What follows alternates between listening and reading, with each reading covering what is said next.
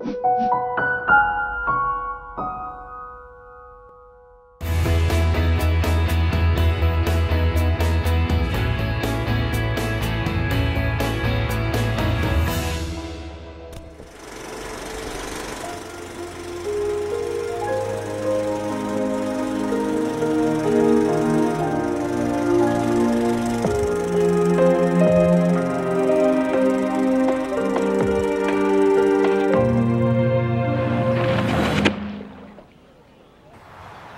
was 17 years old, athletic, took a dive and bang, I can't use my hands, I can't move, my legs, everything's paralyzed. I'm a quadriplegic.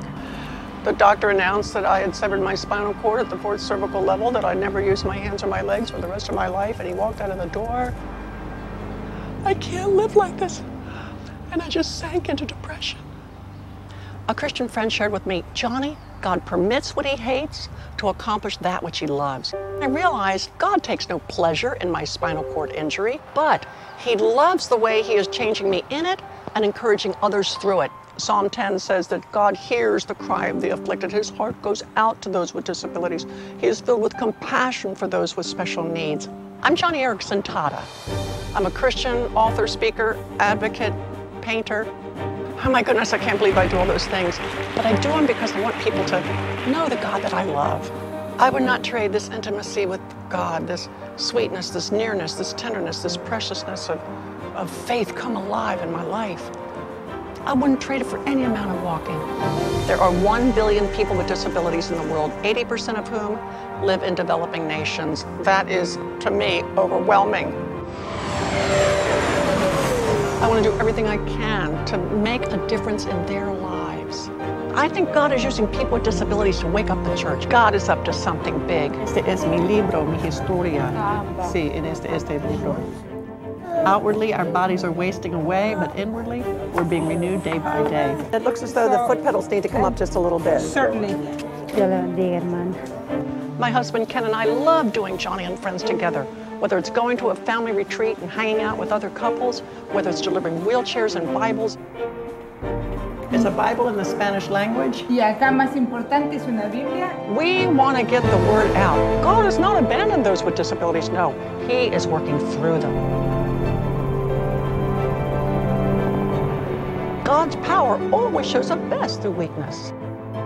The Bible says, speak up for those who cannot speak for themselves. Defend the rights of the weak and the needy. And we do that at Joni and Friends. Through our Christian Institute on Disability, we are advocates. We are championing the disabled, whether it's right to life, end-of-life issues, physician-assisted suicide, euthanasia. We speak God's truth. Joni and Friends stands for the spark that started the movement to take the gospel where the world is bleeding out of control. I want to be there. I've got a message to share. I would rather be in this wheelchair knowing him than on my feet without him, and that is worth living for.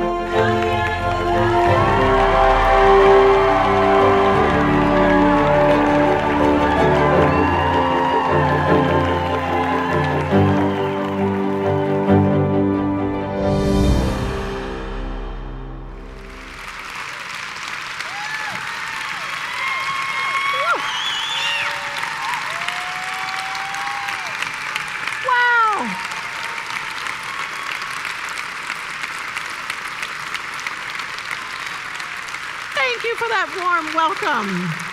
And I know part of that welcome goes for my wonderful husband of 33 years this year, yeah, Ken Tada. I had the biggest blessing backstage. Christopher put his hand on my shoulder. Jesus, help Joni bless people tonight. I love it. I love it. What an awesome evening it has been thus far. Oh my goodness. The worship, the testimonies, just seeing those flags. So welcome everyone. We are so glad that you are here. And I'm convinced that over the next 3 days, heaven is going to shake and shower down on us. A true visitation from Jesus and his Holy Spirit. Because I know nothing, absolutely nothing, delights the Savior more than to show himself up as grand and glorious through weakness and disability. Amen? Amen. I can feel this electric sense of anticipation in the room. This place is abuzz. We are an amazing, God gather global fellowship of like-hearted, like-minded friends who love making Jesus real to those who need him most. So this is historic. This is momentous. This is a milestone. And this is a chance for all of us to get edified and encouraged and blessed and equipped. This is a chance for us all to hear from each other, to learn each other's stories, to understand each other's ministry, to listen to each other's hearts. And friends, tonight, I get a chance to share my heart with you. Because people with disabilities in this dark, dark world, and isn't it a dark world right now, they need Jesus like never before. Proof of that is in a disturbing article that I read last week on ABC News Online. The report was about Samuel Forrest, who lives in Armenia. He was very excited about his newborn baby, but hospital authorities would not allow him to see his newborn or his wife. The doctor told him, quote, this is from the article, "There is a real problem with your son, and we want you to know you do not have to keep him." That's when Samuel discovered that his son had Down syndrome. Let me read from the article. Samuel said, quote, "When they finally let me see my baby, I looked at this little guy and I said, he's beautiful, he's perfect, and I am absolutely keeping him." Holding his newborn in his arms, he walked into his wife's hospital room, but her reaction is not what he expected. "I got the ultimatum right then," Samuel told ABC News. "She told me that if I kept our baby, we would get a divorce." And then he adds, and listen to this, he adds wondering, what happens when a baby like this is born here and they tell you that you do not have to keep him? I mean, what happens to them? What do they do with these children? Despite his wife's warnings, Samuel said that he would hold on to his son, and 3 days later, she filed for a divorce. When I read this article, I sat in front of the computer for a long time, staring at Samuel's questions. What happens to these children with disabilities? What do they do to them? Well, I know what happens to them. You know what happens to them. Infants with disabilities in places like this hospital in Armenia are either starved to death or they are warehoused in a dismal, dank orphanage where if they survive, they are tied to their cribs until they are 5-year-olds or 11, 12, and even 15-year-olds. What happens to these children? What do they do to these children? When I served on the U.S. State Department's Disability Advisory Committee, the report on the rights of disabled children came out during my tenure, and it stated that, quote, "Disabled children suffer far more violence and abuse than other children. They are imprisoned in institutions, cupboards, sheds, and all too often starved to death." In East Africa, albino children are abducted by gangs, and then they are used in ritualistic sacrifices. We have at this conference, in fact, one woman whose ministry it is to rescue these children. And just last week, perhaps you read it, the UN Committee on the Rights of the Child reported that terrorists, ISIS in the Middle East and in Africa, are actively seeking out young adults with intellectual disabilities as suicide bombers. Yes, it is barbaric what is happening in so many parts of the world, but do not think that the West is immune. Oh no. In the Netherlands, neonatal physicians have the legal right to determine which sick and disabled children should either live or be euthanized. Over 8% of all babies who die each year in the Netherlands are killed by their own doctors after they are born, and their only crime is their disability. In the United Kingdom, the elderly and disabled are put up for auction by local councils on eBay websites, with care facilities then bidding to offer them a bed. The cheapest offer usually wins, and it breaks my heart. It breaks my heart that the decision on where an elderly person or a person with a disability may spend his final years is made by a computer program that is only interested in costs.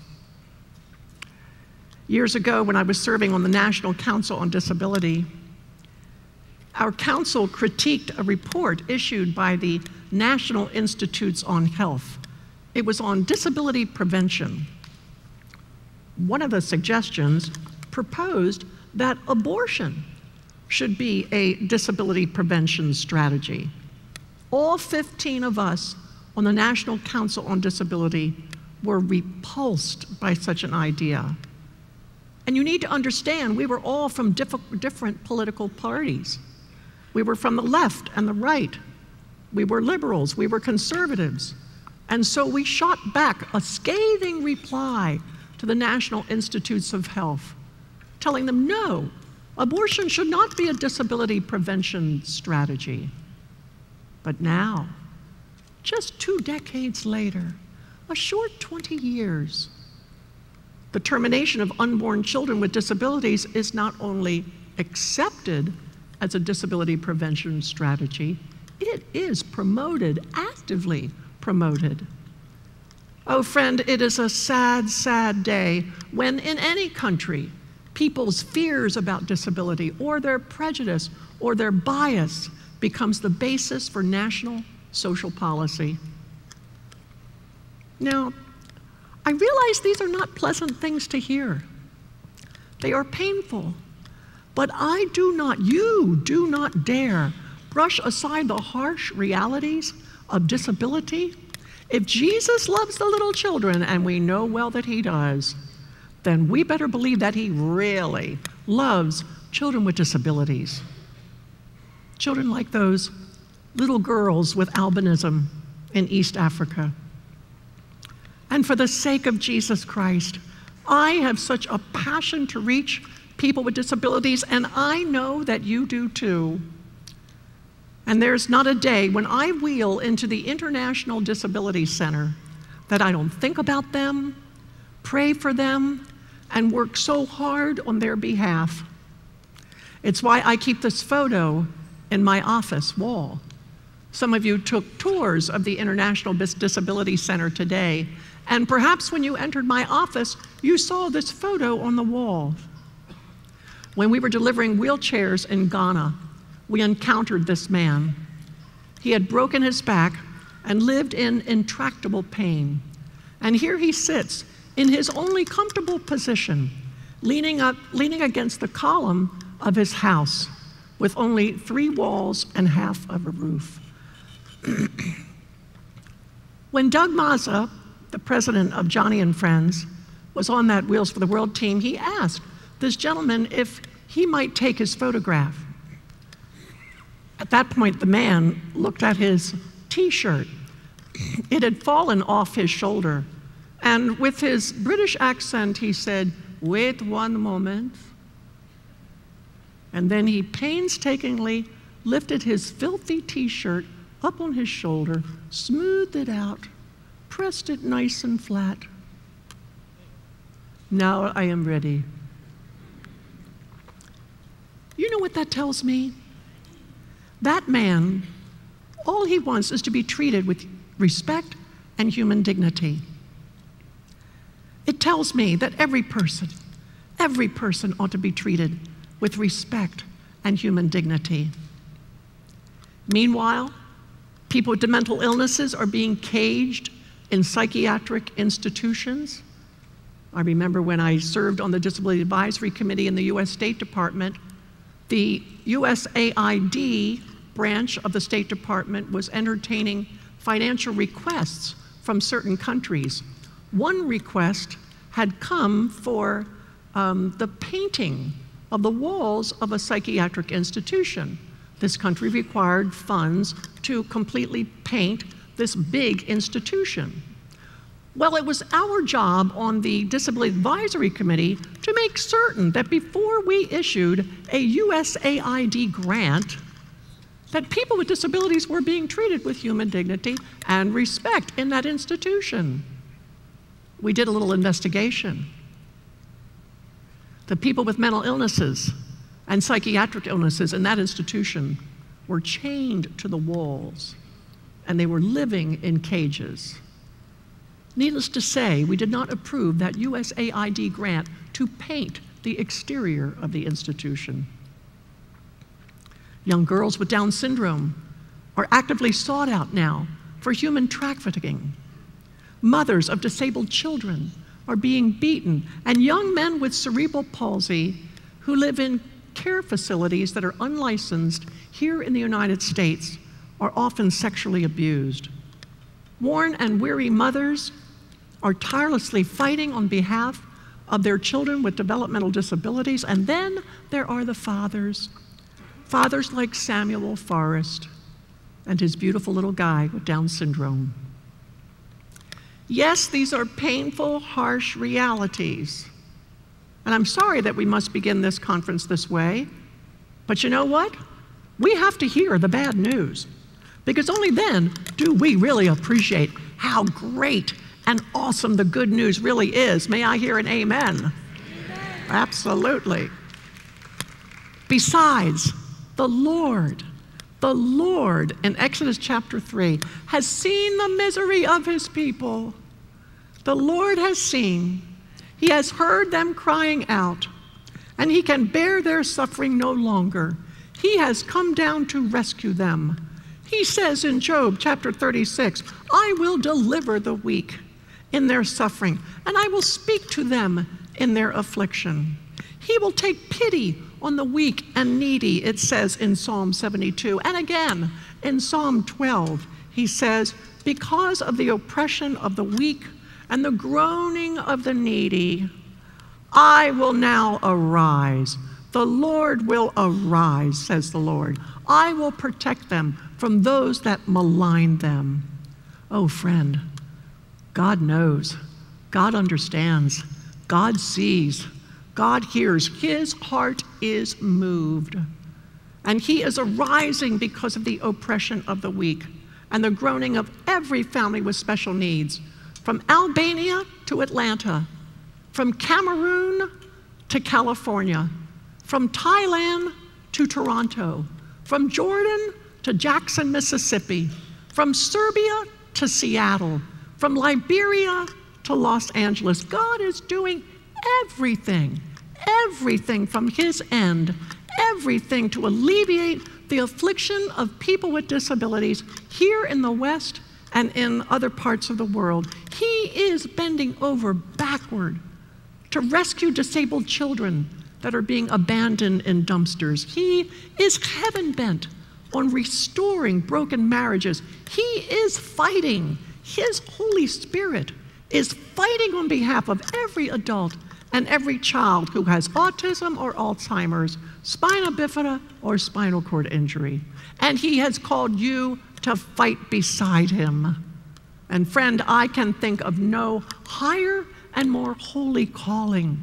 Oh, what a calling he has given you and me, that we should be privileged to serve alongside and minister among the weak and the needy, to share the gospel where the bad news is really, really bad. And your presence here at this Global Access Conference proves that you are actively engaged in the global struggle to, quote, loose the chains of injustice and untie the cords of the yoke, to set the oppressed free and break every yoke, just as it says in Isaiah chapter 58. You do this This is what you do. This is what you are best at. In Peru, Corazones Unidas has been serving special needs families and distributing wheelchairs in some of the most remote and God-forsaken, it seems, parts of Peru. In El Salvador, where many disabilities are caused by gang violence, Iglesia de Zion in San Salvador is giving the love of Christ. They are healing broken hearts. When I visited Romania in 1982, in conjunction with the American Embassy, we did our best. The American Embassy did its best to get us into rehab centers or hospitals. Where are the disabled, we asked. And we were told, Romania has no disabled. I could not believe it then, and I certainly don't believe it now. But now, so many years later, there is a federation of church leaders in Romania serving the disabled. There are international family retreats in Romania. There are wheelchair distributions. There are interns going to Romania. Beyond Suffering is taught in seminaries in Romania. And in Serbia, students at a Bible college there are providing hands-on ministry at day camps and family retreats. In China, Bethesda Rehab Ministry in Anshan is reaching for Christ some of the poorest disabled people in the world. I know because I read the newsletters. Oh my goodness. In Thailand, disability ministry is now spilling over into the borders of Burma. And in the Philippines, our friend Moses goes door to door inviting families who have hidden away their disabled. And Uganda, our Beyond Suffering curriculum is being taught at African Renewal University. And in Ghana, so many more wheelchairs are being distributed in rural, distant areas far away from major cities like Accra and Kumasi. So, let justice roll on like a river, righteousness like a never-failing stream. Don't you love that verse? It's from Amos chapter 5, verse 24. And it is right there at the base of our chapel. The first thing that you see when you walk up the ramp of the International Disability Center. When we built the center, that was the verse that I wanted front and center. I wanted people to understand that disability is a justice issue. May I hear an amen? Absolutely. Every child with a disability, whether unborn or newborn, has the right to life. I was so excited when I read in the news 4 days ago that state assemblymen in Ohio have introduced a bill which would ban pregnancies based solely on the diagnosis of disability. I think we should applaud that. That is amazing. So the unborn and newborn infants have the right to life in places like the Netherlands. Every adult with a disability and his family member has the right to be treated with dignity and respect. And every disabled person should enjoy access, global access, into the mainstream of life. And you friend, are uniquely called. You are uniquely gifted. You have been sanctified by the Lord Jesus. You have been set apart to advocate for that access.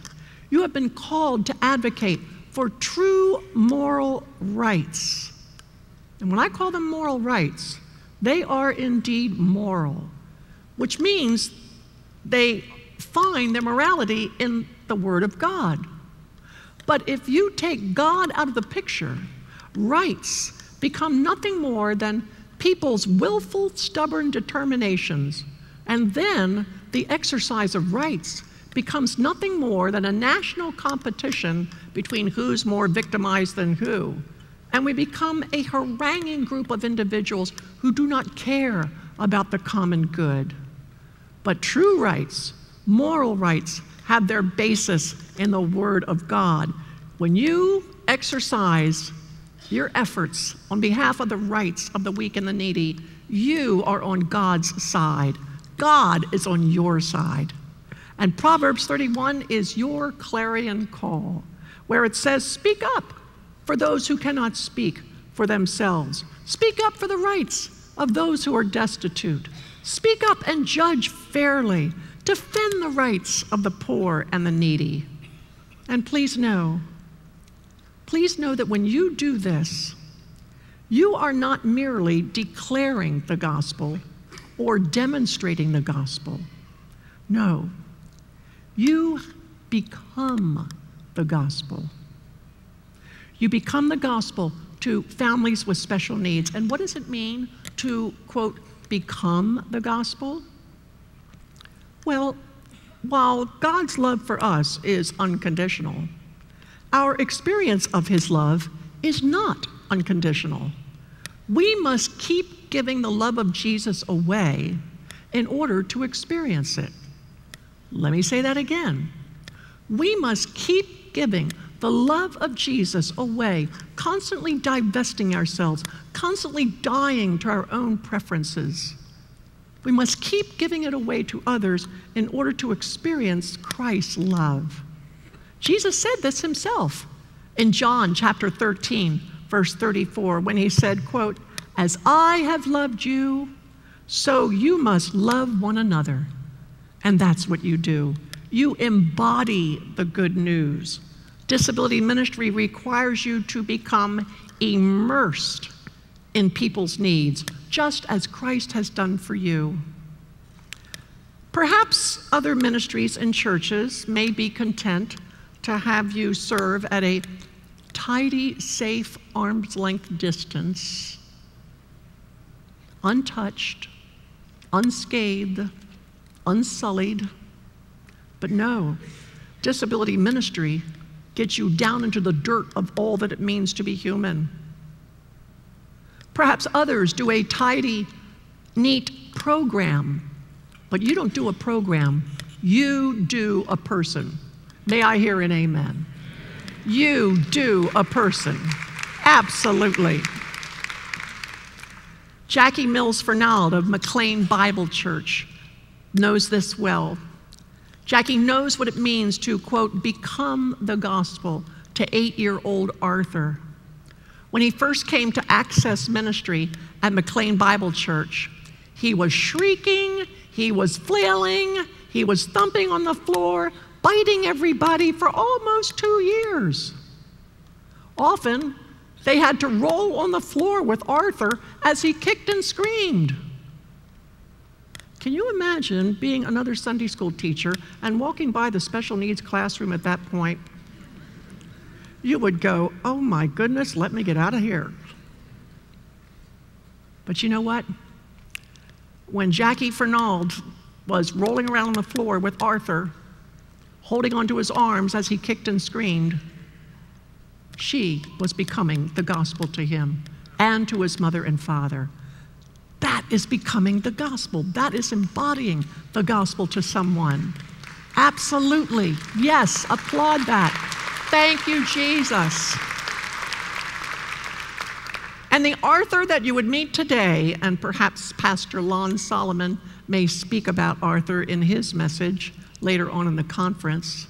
The Arthur you would meet today is a self-aware, generous young man who loves chatting with people and loves sharing the gospel with his classmates and his teachers. His prayers include intercessions for missionaries and for the young girl in Guatemala that he, get that, Arthur sponsors a kid in Guatemala through World Vision. Friend, that's a story of redemption. And Arthur's transformation is yet another case that Jackie uses to encourage other parents. After all, she says, aren't we all a work in progress? Aren't we all a work in progress? Oh, friends, this is exactly why the church needs Arthur and families like his. Children like Arthur remind the church that we are all a work in progress. We are all broken and in need of redemption. Disability ministry reminds the church of something it has forgotten, that we are all frail, we are all enfeebled, we are all weak and needy and in desperate requirement of God's transforming grace. Disability ministry forbids the gospel to be conveyed from a position of power or influence. No, disability ministry requires that we enter Christ's kingdom from the point of grace, because we are all needy in God's eyes.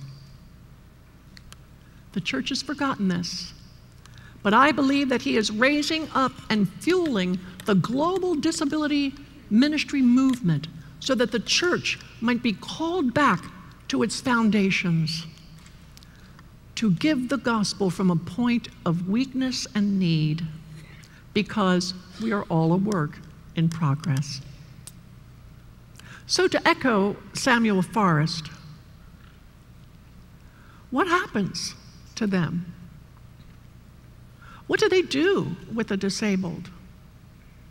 Well, I tell you what, friends, let's ask the community that question. Let's ask the church that question. Let's pose it to the church, because the church needs special needs families.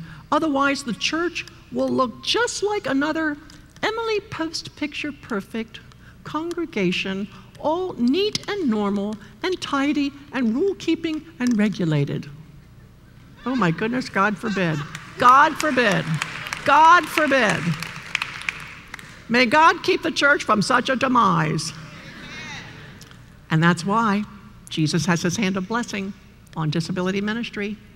That's why He is encouraging you, because disability ministry keeps the church messy and cluttered and needy and dependent on God. Disability ministry requires the full immersion of a congregation, not just a special needs department, all segregated and separated and set off to the side. No, rather, disability ministry, we're going to campaign for this, needs to be integrated, right? Integrated. Bring the church back to its roots, not just to give the gospel, to embody it, not just to declare and demonstrate the good news, but to be the good news. Oh, friends, I know you get this. I know you understand this. I know you resonate with this. And it is why God has brought you here. It is why you have come. You long to connect with other like-hearted, like-minded believers who share this same kind of passion. You have made great sacrifices to be here, and I personally am so thankful to God for that. You are going to get connected to others who share your heart, because being here and telling your story is that important. We need to hear your story. And I promise, over the next 3 days, you will not be disappointed. Over the next 3 days, you will be empowered and equipped as we look at disability in relation to Christ, the church, and the community. So friend, I salute you. I am grateful to God for you. I thank you. You are making the kingdom of Christ strong in places where the bad news is very bad and the kingdom is weak. You are helping to stop the hemorrhaging in places where the world is bleeding out of control. And I am so honored, so blessed, so privileged, so delighted to labor alongside you on behalf of the world's 1 billion people with disabilities.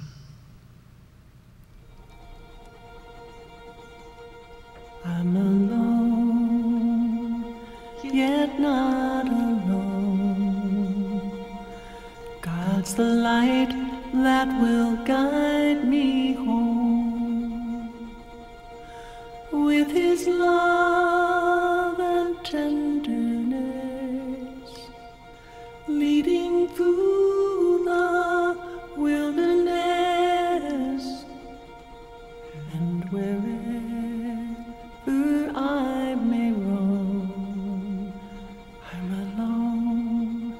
yet not alone.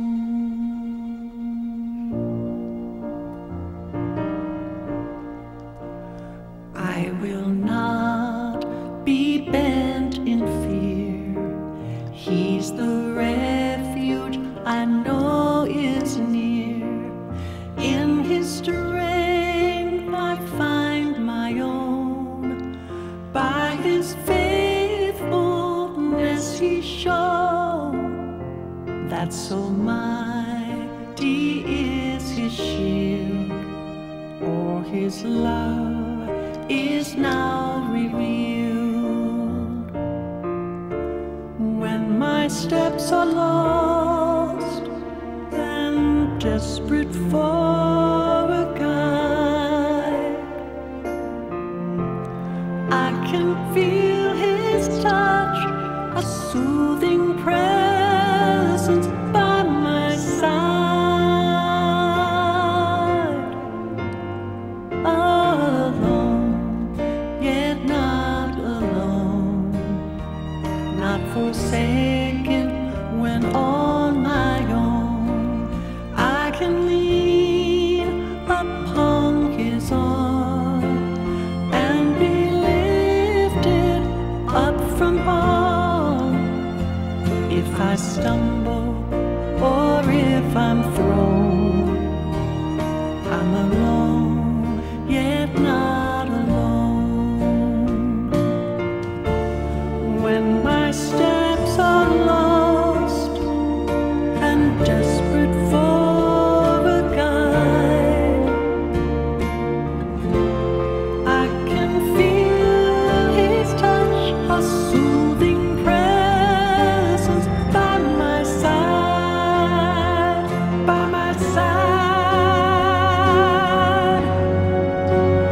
He has bound me with his love. Watchful angels look from above. Every evil can be braved, for I know I will be safe, never frightened on my own. I'm alone, yet not alone.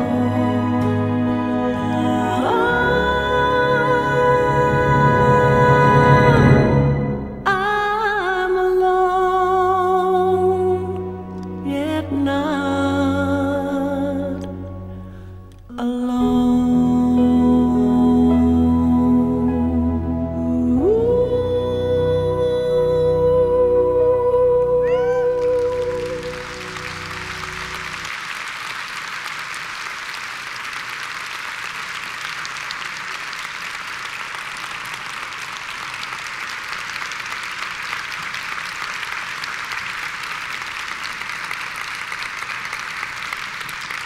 And as I was singing that song, I was thinking of the many people with disabilities that you serve. They may be alone in some instances. They may be stuck in those dark, dank back bedrooms, but they're not alone. God will not forsake them. God will not abandon them. God will not forget them. So thank you for bearing that good news in places where the bad news is bad.